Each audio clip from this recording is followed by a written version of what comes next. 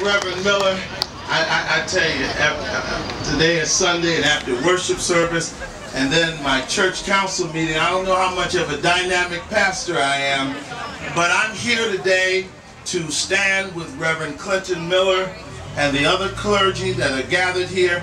And I want to salute Reverend Miller for his leadership on this issue. That is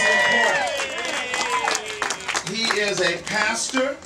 He grew up in Brooklyn, and he is a former scholarship athlete and star athlete in the CHSS, the Catholic League, which used to be the toughest league in New York City. And so he knows the issues. He knows what's moral. We know what's moral. He's a man of the community. So we know the stakes for the community. And we also know, and he knows well, that will support this professional sports franchise. The Ratner family and organization, the Nets, will reap years and years, untold millions of dollars of resources from this community. And all we're saying is be fair, do what's right, and give back something to this community that they will be enjoying support from for many, many years to come.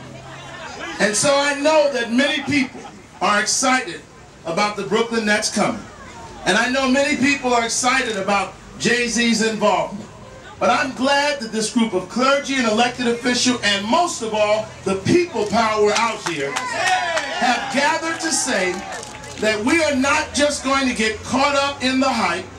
We are not simply just going to talk about a professional franchise coming to this borough, because there are issues at stake that have to deal with justice.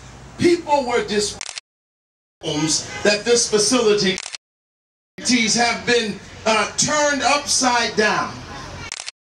The organization is going to, and tax subsidies that they have enjoyed, we should at least hold their feet.